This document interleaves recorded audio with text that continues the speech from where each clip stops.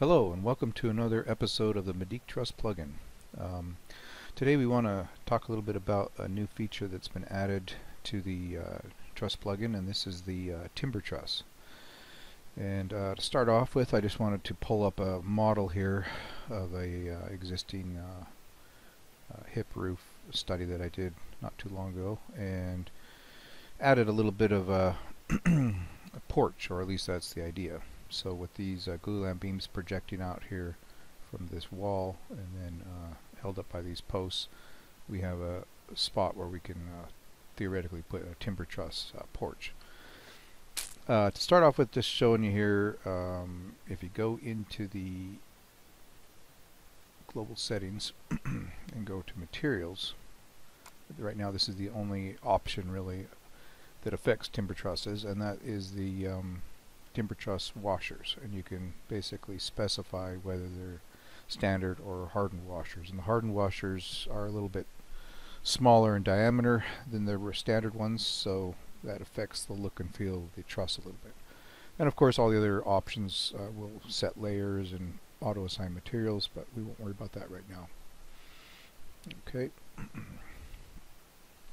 So just like the other trusses, you go here, click on the truss icon, and you'll see this new icon that should be lit up. This is the timber truss icon. Go ahead and click that, and then go ahead and just click. All you need to do is select 2 points, and you'll start with your left point first, and then you go to your right point, and you want to select the out-to-out truss span. In other words, the out-to-out distance. As soon as you do that, you're going to get this preview screen that pops up with a bunch of parameters that you can adjust here. And the nice thing about this is it will show you kind of an outline of the truss and the bolts and the plates, and so you have a nice look and feel of what this is actually going to create. So within this, we'll go ahead and set this to a 6/12 pitch. Again, you can set a number of things here, overhang. For instance, we set that to 0. Notice the other side didn't change. You can set that to 0 as well, or you can set that to whatever you want. Let's just leave it at 12 for now. This little option here is what's called the heel depth, and when you have a truss overhang, as you can see here, this top chord member is coming across, and it's notched right here, or at least the bottom chord is notched to allow the top chord to pass over it. So you can adjust that thickness. So if we set that to 4 inches, you'll notice that the bevel, or the notch, is less, or the scarf cut I guess, is less on that bottom chord, which is making that piece of top chord passing over the bottom chord a little thinner. So it's kind of up to you how you want to do that. I'll just go ahead and put 4 inches here. Again, all of these you can set the size of the members. I think we'll just stay with everything we've got here for now. You can set the thickness of the actual width of the members here. The heel height, you can adjust this, and you can see as you do that, that raises it up and adjusts the plates accordingly and the bolts. We'll set that maybe at 10. And the plate width, you can play with this a little bit. Just depends how you want your plates to look. 4 inches sounds about right. Your plate thickness is how thick the plate is. 1/4 inch is fine. You can set the bolt diameter, and these are kind of your standard imperial sizes. 5/8. And granted, you can't really see very well, you know, the change in size difference here on the preview screen, but once you actually generate the truss, you'll see it will show that. Bolt spacing, we'll set the bolt spacing between the bolts. As you can see, you could set that to whatever value you like. And really a lot of this has to do with engineering, and which actually this timber truss feature does not have yet, and eventually will have. But for now, you know, this is kind of more of an aesthetic thing, and then, you know, once it goes to engineering, you can have that adjusted. So we'll set the bolt spacing there. The edge distance, and you'll notice here in brackets says plates, and so that is setting the distance of the bolt from the edge of the plate, both directions. So if we change that, visually it just makes sense when you play with that. So you can see it's pushing that away from the last bolt there, and that's setting that distance. And then the bolt end distance is the distance that the bolts can, or the nearest they can get to the ends of the timber members. So if you set that to say 5 inches, you're going to see a change here, and you'll see where the bolts are moved away from the ends of the timber. And that's of course to prevent splitting out of the timber members. So well, for now let's leave it at 2.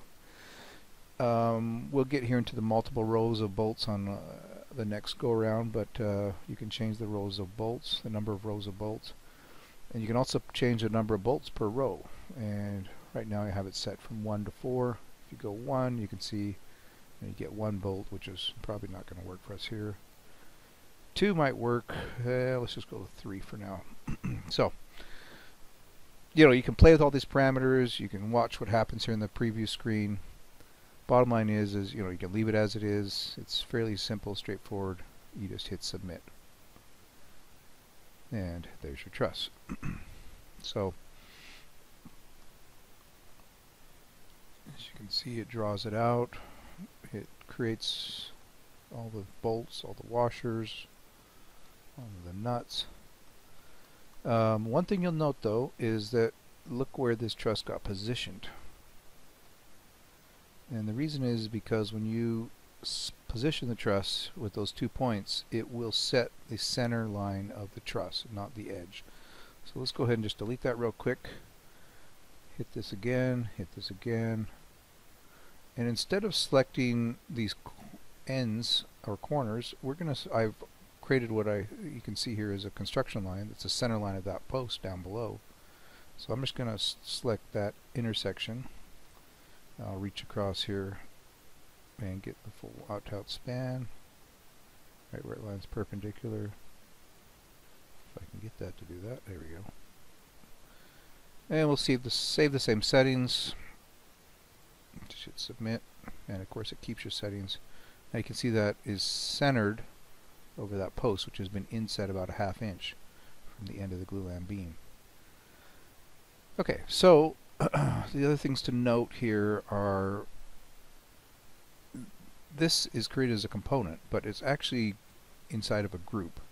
And the reason why I do that is because at some point we may add some advanced options where you have the truss component itself, but then you also may have some other features or parts and pieces that are part of the assembly but may not be part of the actual truss component.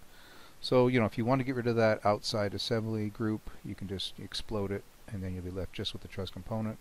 But to show you kind of what I mean, if we click on this, now you can see that right there, up there, we have the component. And let's say we wanted to create a copy of that. Bump that back 8 feet. Okay, and then so now we have 2 instances of that component, and they're all part of the assembly for the timber trusses. So anyways, that's just it's kind of nested in there right now, and I may change that feature, but for now it seems to make sense. So yeah, this is a king post truss, timber truss. Another thing to note is the group, or the right now I have all of the bolts and plates being positioned on the roof MPC layer, and you can turn that off of course, and the timbers are all on the roof truss layer. Okay, so you can see that as well. Alright, so let's delete this one out. Let's try a different types of trusses now. So for now we'll just click the corner since it's easier. It doesn't really matter where we're positioning it, we're just testing out the features. So back to the preview screen. You now can see that there's 3 different types of trusses you can use. There's the queen post, and there is the howl. And basically, you go as the span increases, you're going to want to increase or decrease the panel length, which is the distance between these sections of the truss. And so basically, as it increases, you go from a king to a queen to a how, just depending on how much that span is. So let's go ahead and submit, and you can see you've got all the plates drawn out, all the bolts in there, and you've got yourself a Howl truss. Now that looks like too many bolts, so you could go back in and adjust the bolts. But let's go back in and let's create a Howl truss. And mind you, this is a 24-foot span truss we're drawing right now, but you can do whatever you want. I mean, you can make this a 40-foot span truss if you like. Let's go ahead and just play with these numbers a bit here. We're going to go pretty blocky on this truss, so we're going to bump it up to a real thick, heavy-duty truss. Now you can see that kind of messes things up there, but we'll adjust things accordingly. Okay, and let's go, let's say 812, just to get those spread apart. Now, we are going to increase the plate width to say 6 inches. And in doing so, we now have enough room to add another row of bolts. So now we have 2 rows of bolts, as you can see. And we're going to change this edge distance, say, to 1.5. And okay, so now we're looking like that. So now this truss is pretty heavy duty, as you can see. Probably way overkill for the span we're talking about here, but just trying to demonstrate, the ability to create different configurations, different bolts, different plates. There's just all kinds of options you have at your disposal here to create whatever you want to create. So now you can see you've got a very heavy-duty truss with lots of bolts. And like I said, this is complete overkill here, but we're just trying to demonstrate it.